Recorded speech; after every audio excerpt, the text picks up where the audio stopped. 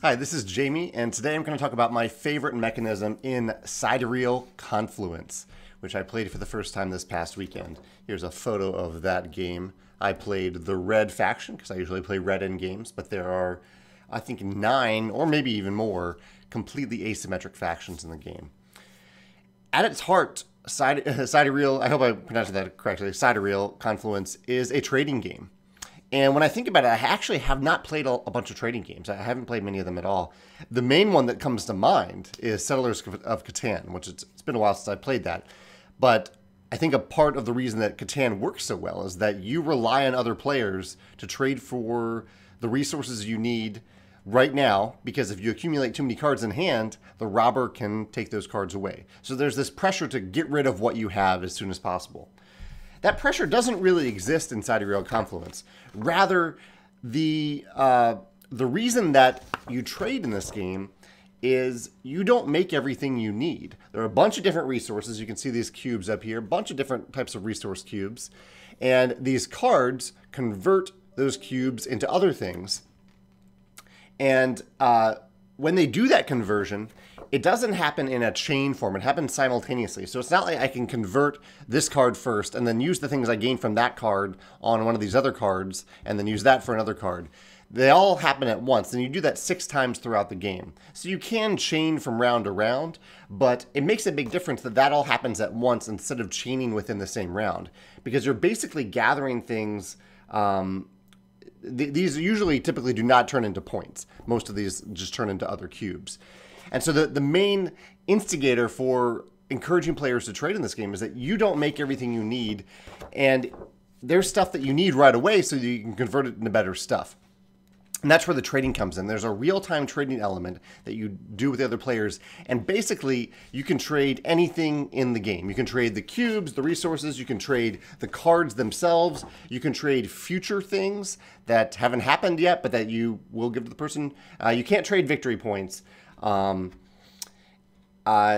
think there's some other things that I'm missing here that you can trade, but you can trade a lot of different stuff in the game. And there are a couple, I'm basically touching upon this greater trading mechanism as my favorite mechanism today, because I thought it worked so well. There was no downtime at all. We were all engaged constantly. We had these interesting negotiations, and the game actually really helped us determine the value of these things. Sometimes in a trading or an auction game, it's hard to tell what the value of something is. But on these cards, it's too small to see here.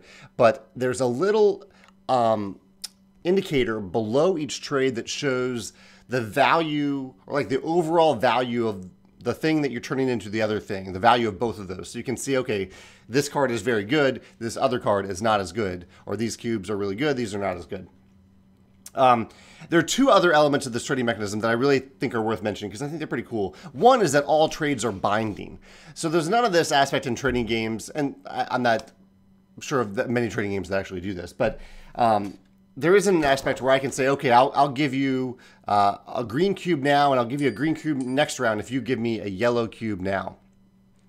There is, and then once we get to the next round, I just say, no, I'm no longer interested in giving you that green cube. You can't do that. Trades are binding.